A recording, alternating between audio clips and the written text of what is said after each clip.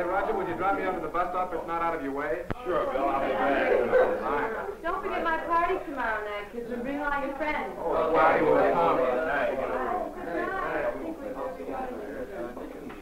Bye, everyone. Yeah, see you tomorrow night. I'll give you a ring first thing in the morning. Better make it about 11 if we can.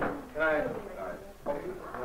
I ought to be going, too. It was awfully nice of you to invite me here. You know, this is the first time I've been to anything like this. And thanks a lot, Bruce, for showing me how rock and roll is jazz. Bruce? Did you tell her that rock and roll was jazz? Yeah, sure, that's what I told her. Is there something wrong with that? Bruce, how square can you get? Rock and roll is not jazz. Rock and roll is merely an offspring of rhythm and blues.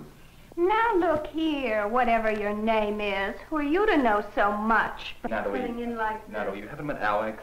Alex here is an arranger for the Paul Severson group. So what? Oh, that makes him an authority. Almost anyone knows rock and roll is not jazz, huh, Alex? Well, if jazz is not rock and roll, what is jazz? So tell me what jazz is, Alex. Jazz is merely the Negro's cry of joy and suffering. Oh, now, wait a minute, Louis. You talk as if Negroes were the only ones who could have created jazz. Not only did they create jazz, they were the only ones who could have created jazz. Now, look, that's unfair, Alex. There are a lot of fine white musicians that play jazz. Remember, you and I heard some last night. Sure there are, but the Negro and the Negro alone created jazz. He created jazz from the special slant he has on the American scene. That's how he tells his story.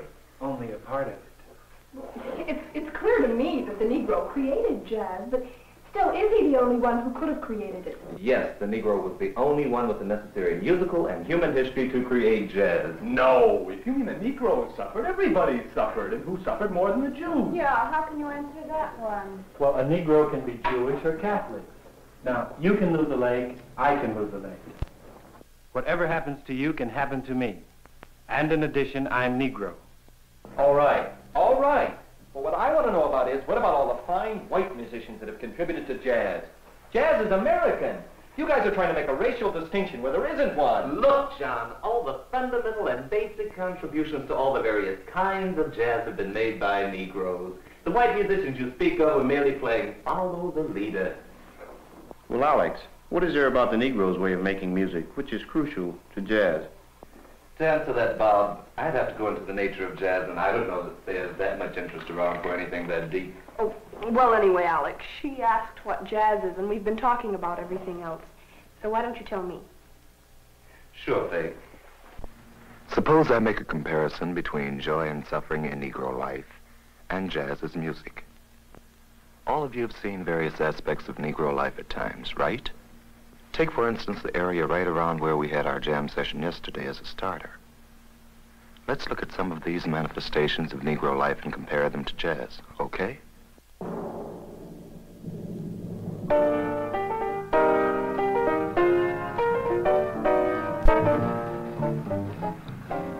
As Lewis put it a moment ago, a Negro is potentially capable of experiencing everything that all Americans experience, plus Negroes undergo the hazard of being Negro. The hazard of being Negro begins before birth and extends beyond death. The difficulty in being Negro resides in being able to accept all the hazards of being Negro and simultaneously to triumph over these hazards. Jazz is the musical expression of the triumph of the Negro spirit.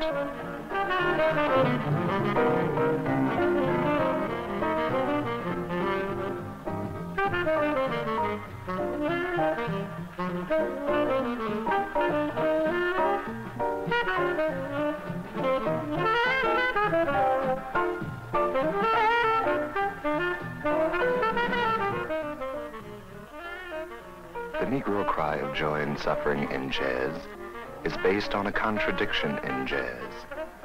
This contradiction is between freedom and restraint. Let's start with restraint in jazz.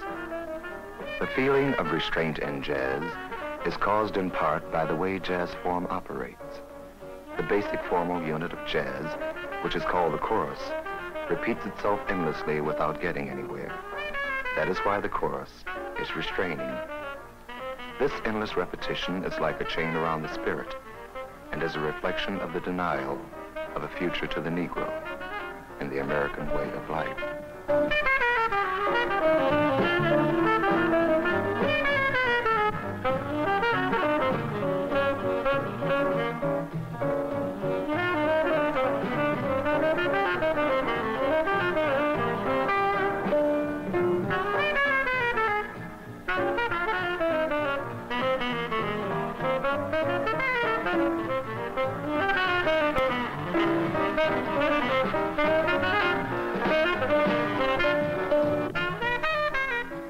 Another restraining factor in jazz are the changes. Like any other structure, the chorus is held together by certain materials and their patterns. These materials and their patterns are termed harmonies. The jazzman calls them changes. The changes are stated through the rhythm section, especially the piano and guitar. The pattern of the changes is repeated over and over again.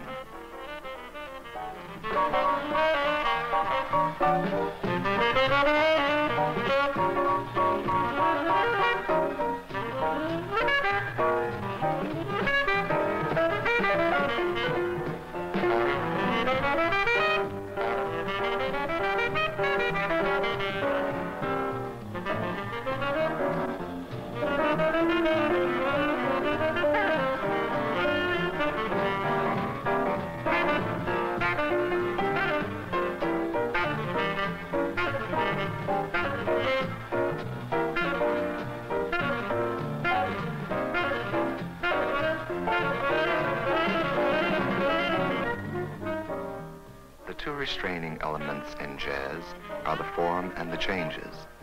They are restraining because of their endless repetition, in much the same way that the Negro experiences the endless daily humiliation of American life, which bequeaths him a futureless future.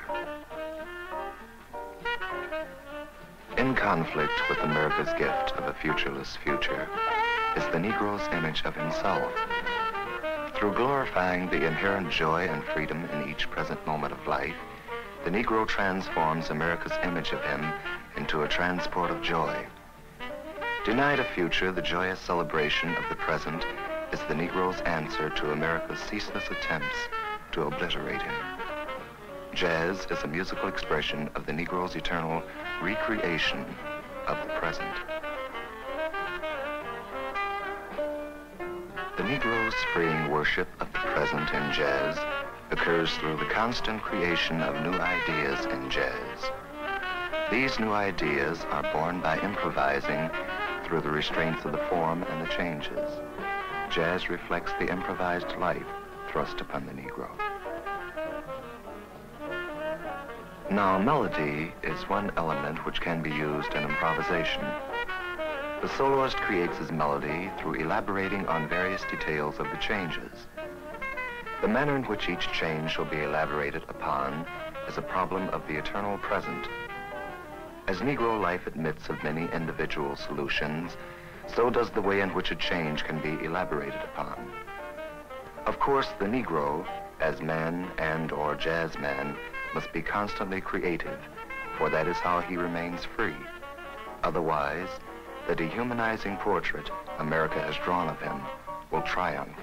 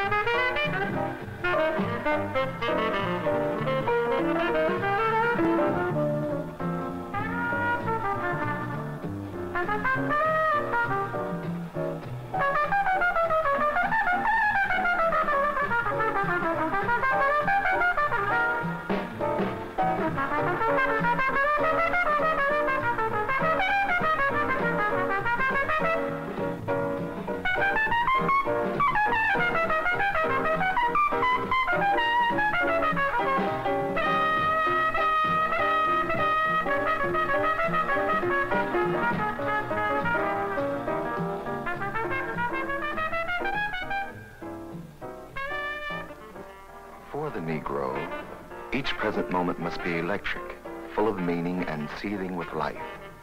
This is made manifest in gesture, in walk, and in dance. Now, rhythm electrifies each present moment in jazz. This electrification is born of the conflict of two types of rhythm which exist simultaneously in nearly every bar of jazz. Some call this electrification, caused by jazz rhythm, swinging, and it is through swinging that an additional feeling of freedom enters. The emphasis on a conflict of kinds of rhythm, namely a rhythm of stress and one of length, is characteristic of Negro music all over the world. And through utilizing this emphasis, the American Negro produces an oblique musical product and a damaging commentary on the human wastelands of America.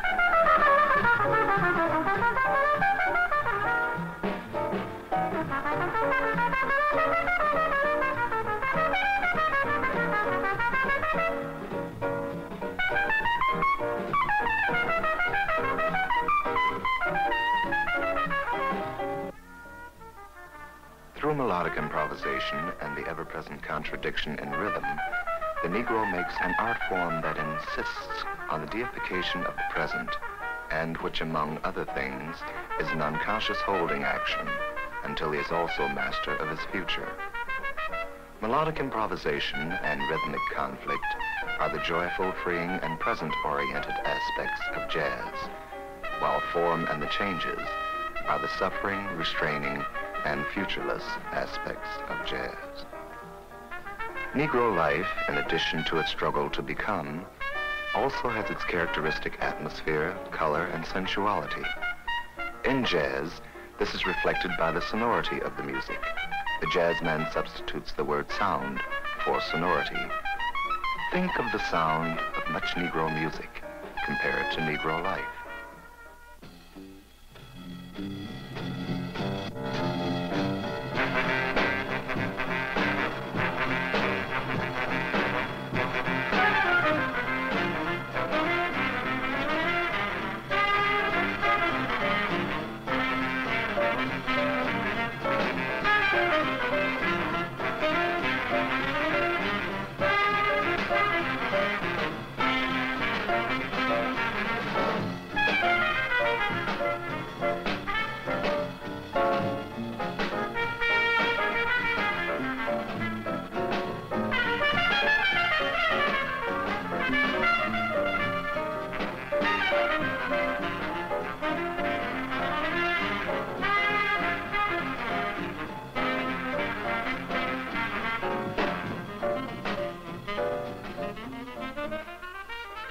Now contrast this to the sound of jazz as performed by whites, compared to white life.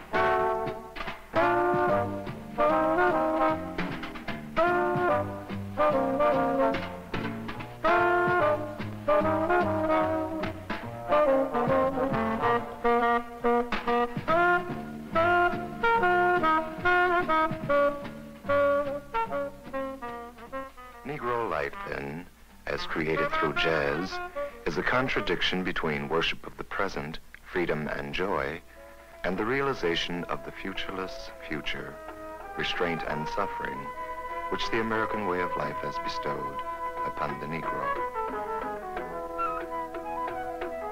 The cry of joy and suffering in jazz is then based on the ever-present contradiction between freedom and restraint.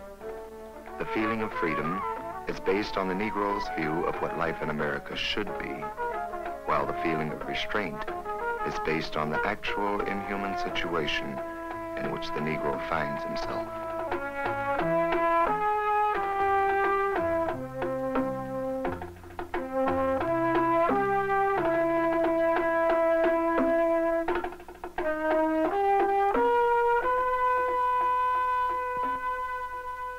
I think that boils down for you what jazz is. It sure does.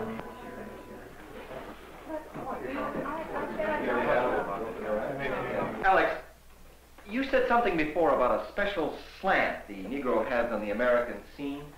Now, I don't see why Negroes see things differently than anybody else. Joe. Oh, look, Negroes are just like everybody else. Oh, no, they're not. You see, the Negro looks at the human arena in America indirectly. He views America with a special clarity and penetration. He can do this because he's grown up in a corner and made the most of it. So he suffered. But why put him in a corner? I didn't put him there. Don't you know who put him there? He's there because of the outrageous savagery of you white Americans. You act as if we're not human. Are you human? The Negro is the only human American. I am too human. I've got eyes, hair, nose, and a face just like you. It takes more than a face, a nose, or hair to be human. It takes a soul. Oh, Alex, you know we've got souls. If Americans had souls, they wouldn't have tried to take ours away from us. And they're still trying to take them away. Take away your souls? How? You wiped out our past. We have no yesterday to look back on. With slavery, you wiped out our today, and the present day savagery is intended to deprive us of our tomorrow. If America had her way, time would vanish for the Negro. Well, then how does the Negro survive? Through spirituals, through the blues, then through jazz, we made a memory of our past and a promise of all to come. Then the history of jazz is the story of the fantastic ingenuity of the Negro in America. Yes, that's the part of the incredible genius of the Negro. Well, come on over here and tell us about the history of jazz, Alex.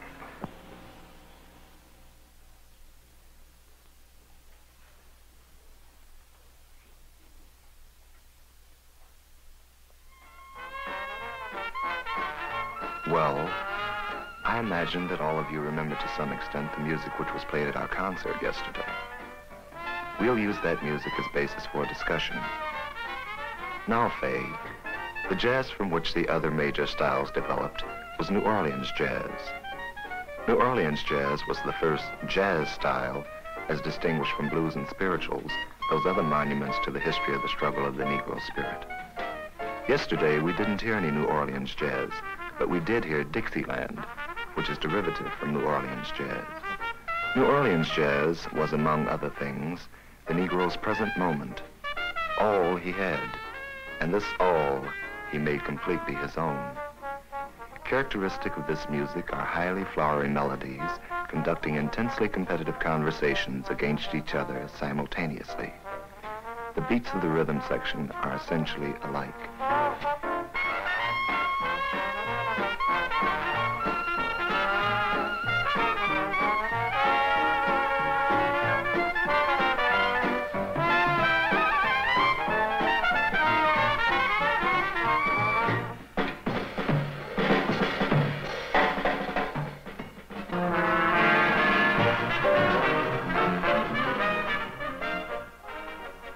Years later, after many Negroes had left the inhuman South and migrated to the more cleverly inhuman North, their problem, among others, was how to retain their identity through the restraints of city living, mechanized and brutalizing jobs, and fragmented families.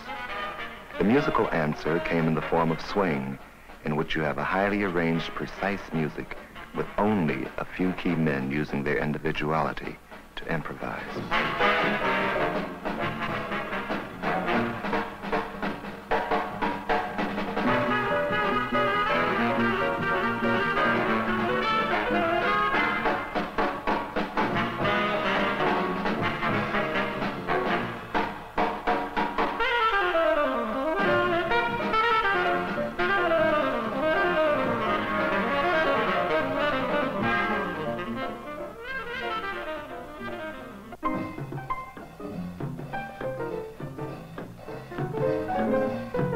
In the early 40s, Charlie Parker, Dizzy Gillespie, and Thelonious Monk introduced bebop. Emphasis focused on long, snake-like melodies, small instrumental combinations, and changes or harmonies derived from Debussy and Ravel. Cymbals emphasized the second and fourth beats, thus freeing the rest of the drums for commentated playing. Bop also, among other things, was a revolt against the subservient Uncle Tom role given Negroes in the war effort and the entertainment world of that era.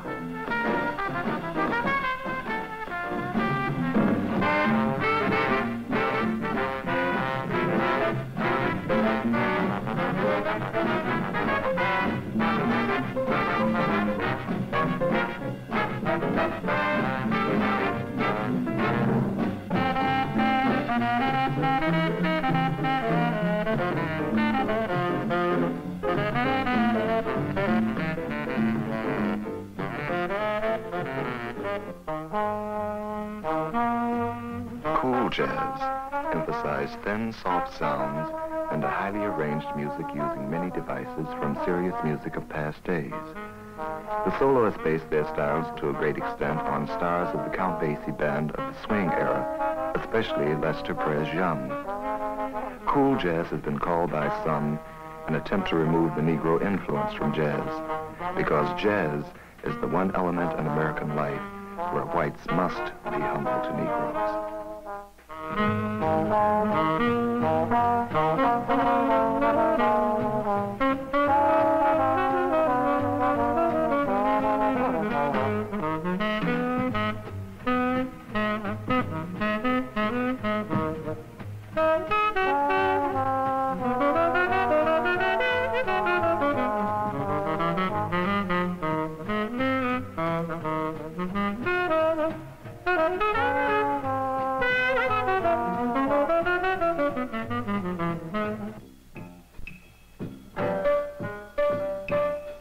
The newest sounds to come along in contemporary jazz are written by the composer-arranger the Sun Ra out of Chicago.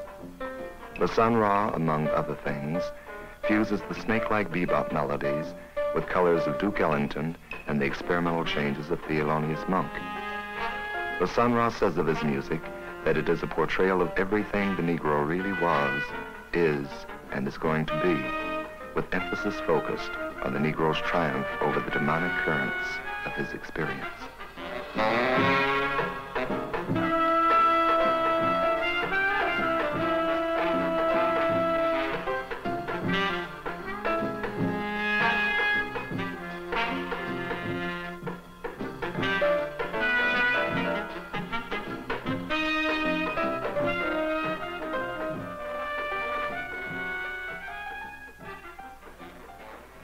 And briefly, that is the history of jazz till now.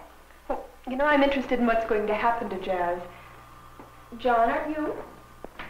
Yes, but... Alex, I've been thinking about something you said before. What's that, John? Well, look. Granted that the Negro is the fountainhead of jazz, isn't it possible that a white can be just as basic to jazz as a Negro? That's a fair question. Yes, it could be possible, but possible only when the whites have paid the price in suffering to be the Negro's equal. But we are your equal. What are you talking about? But you're not our equals in suffering. People just don't go out searching for suffering. How will we ever be your equals? Well, the first step will be to accept the Negro's tragic experience with reverence and humbleness. But we're individuals. We've got our own way to go. And that way is leading America nowhere but to death and doom. But the Negro's way of looking at life is offering hope to everybody. Certainly. Jazz is telling everybody's story. Why can't you accept it? Oh, wait a minute. That's outrageous. Outrageous, my eye. This joy and suffering in jazz has cut across many differences in people and has won many friends for us overseas. They really go wild over it in Europe, Asia, and South America. Do they? Do they now? I don't know about that. Then you must be pretty dumb. You know, it seems to me that jazz and the Negro could win friends for this country more readily than the other things we're doing in the Cold War. Now, how can you be so illogical, Fay? Foreign policy is one thing. Jazz is another. But she's right, because people in foreign countries sense the warmth and beauty in American Negroes in jazz, while they distrust white Americans. I don't see it. But anyway, Faye said something earlier about being interested in what's going to happen to jazz. Would you tell me, Alex? Yes, jazz is dead. Well, if jazz is dead, then the Negro's dead, right? No, wrong. What do you mean jazz is dead? Why, jazz is selling more records today than ever before. Why is jazz dead, Alex? Jazz is dead because the Negro needs more room to tell his story. But isn't jazz enough? Well, it should be, the way you guys have been talking about it. You know, there are limits. His story deserves more than just jazz, jazz, jazz. Jazz, for all its power, beauty, and world dominance, is too limiting. It's a genteel slavery. Slavery was over in 1863. Why must you guys always keep crying the blues? Look, I'm sick and tired of hearing Negroes accused of crying the blues. This is nutty, absolutely and positively nutty. I've given in to you on those other points, Alex, but not on this one. Why not? Oh, come on. Let's cool down, okay? Now, if the Negro won't need jazz, who will need it? American whites will need it in order to understand the suffering which is needed in order to try to become human. Well, in what way is jazz dead, though, Alex? Let me clarify. The jazz body is dead, but the spirit of jazz is alive. But why is the body dead? The body is dead because inherently the material of jazz does not allow for further growth. Well, what are these inherent reasons for the death of the jazz body? The inherent reasons for the death of jazz center around the restraining elements of jazz. The restraining elements of jazz are the form and the changes. If any attempts are made to develop the form and or the changes, the swing or the spirit of jazz is lost. Since the jazz body cannot grow, it can only repeat itself. In so doing, it is stagnant. In so doing, it is dead. The three reasons for the death of the jazz body are: 1, the changes cannot evolve and retain the form. 2, the form cannot evolve and retain the swing. And 3, both the changes and the form cannot evolve simultaneously and have jazz. In all three alternatives, we have no growth in jazz, and that is what I mean by the death of the jazz body. Jazz cannot grow because it was not meant to grow. Its dead body stands as a monument to the Negro, who was supposed to die in the American scheme of things. Any attempts to develop the form or changes of jazz gives us only a circular seesaw which leads America or the Negro nowhere.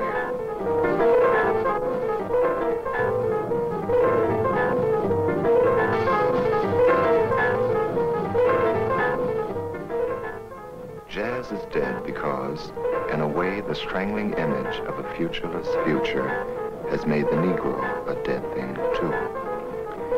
The Negro can only become alive by the construction of America's future.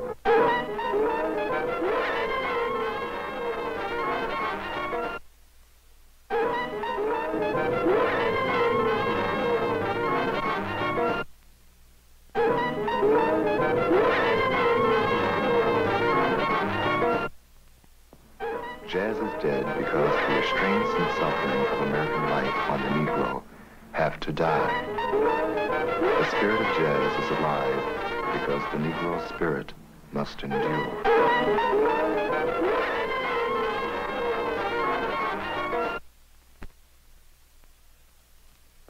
Look, Alex, you're sounding ridiculous. Jazz can be further developed. Look what's happening to cool jazz. I should think so. I mean, things can always change. No, jazz has had it. No new growth can occur in jazz. Anything which happens now will be a variation on something old.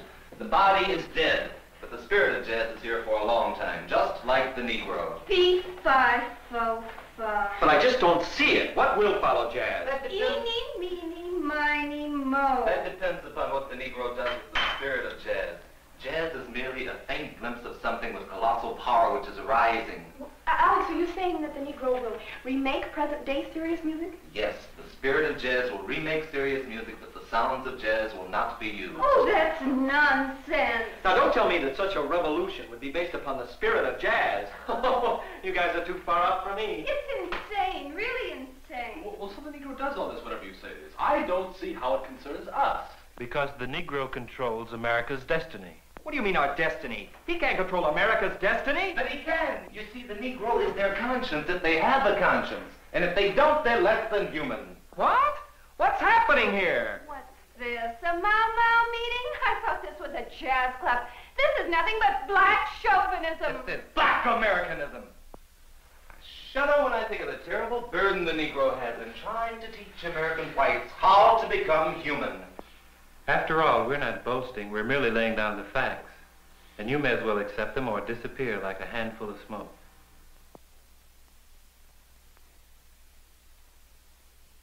Alex, I don't think what you're saying is black chauvinism.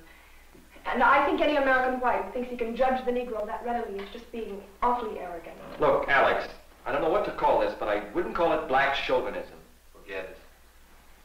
Like most American whites, she is to be pitied. Pitied? America's soul is an empty void. The most Americans can see in tomorrow's mirror is a Cadillac or deep freeze. Yes, or a man walking in outer space. Oh, my God. What's this got to do with jazz or the Negro, Alex? Simply this. America needs an immediate sense of values. It's borrowing from the Negro in language and dress and rock and roll and in jazz in order to fill this need. I don't think we're really wise enough to look to the Negro yet. Have we really looked at all, Alex? Not officially, not consciously, but with creeping reluctance, shame, and pathetic curiosity, America's beginning to look to the Negro for the answers to her problems. But what is the meaning of the death of jazz? The death of jazz is the first faint cry of the salvation of the Negro through the birth of a new way of life. Right, Alex. The salvation of the Negro and the rest of America. That is, if America can realize that the hope for America lies through the American Negro. Then America needs the Negro to teach us how to be American, right? And John, Fay, Natalie, and Bruce, where else does America's future image as a world power reside but in the dark soul of the Negro, whose salvation has now become in the world's watching eyes the vindication of America's posture?